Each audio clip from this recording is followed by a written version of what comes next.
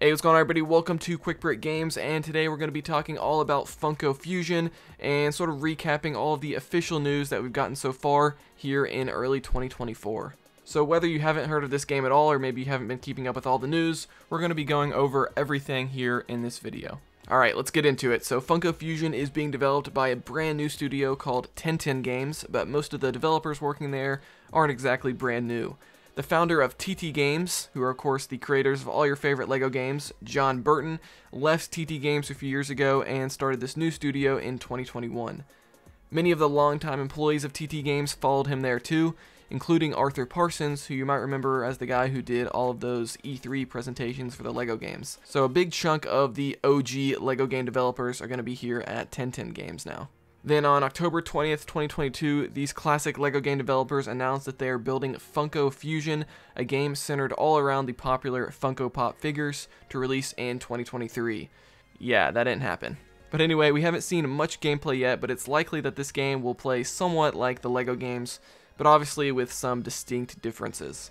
A big difference that they've gone over so far is that the game is targeted for a T for Teen rating by the ESRB, not the typical E or E10 plus rating that the LEGO games receive. So Funko Fusion seems to be targeting maybe a slightly older audience. A main reason for this age rating increase is likely because the game will feature levels and characters from R-rated, or at the very least more mature movie franchises from NBC Universal. These include Jurassic World, Back to the Future, Umbrella Academy, John Carpenter's The Thing, Child's Play, and Masters of the Universe. And according to Arthur Parsons, there's a lot more that they haven't announced yet. They confirmed that the game will not be restricted to only NBC Universal properties, so we'll have to wait and see what those other properties are. So obviously stuff like John Carpenter's The Thing and Child's Play would never appear in a LEGO game, so it's cool that going with Funko is allowing them to branch out beyond the age restrictions of LEGO. As for the cutscenes in the game, it appears that this game will be in a similar style to the pre-2012 LEGO games, back when there was no voice acting.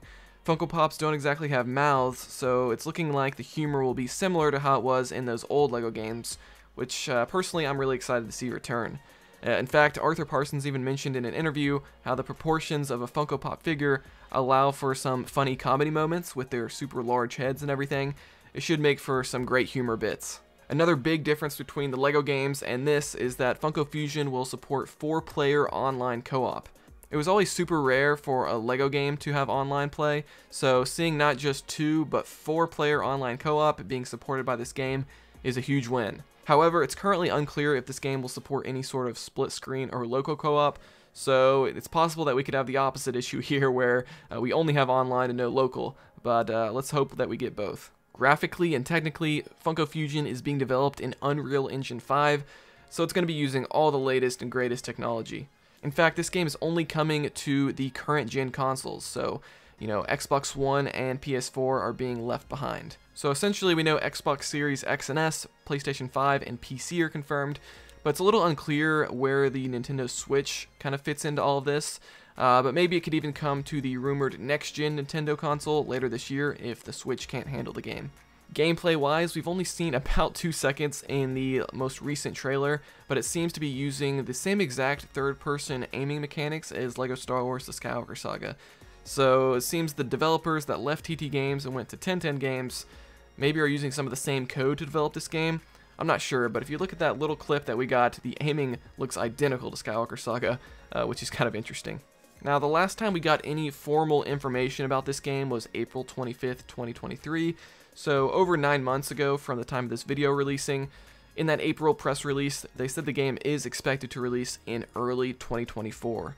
Well, now it's obviously early 2024, and we still don't have any more details, but there is hope. Over the past month or two, the Funko Fusion X account, formerly known as Twitter, has become very active. For example, they will reply with GIFs to the official Jurassic World account, or to the Masters of the Universe account, or to Back to the Future posts and stuff like that, so they definitely seem to be starting up some marketing for this game. Personally, I think it would be really cool as kind of a tease for us fans that are really paying attention to their X account if they would start responding to franchise accounts on X that haven't been confirmed to be in the game yet. But unfortunately, they only seem to be kind of responding to the stuff that has been confirmed, your Jurassic Worlds, your Masters of the Universe, etc. And then even more recently, their X or Twitter account in the past week or so got verified with the blue checkmark too. So something is definitely brewing. They definitely want their tweets to get more out there for marketing. So something is coming soon. Personally, I think we could get a new trailer any day or week now.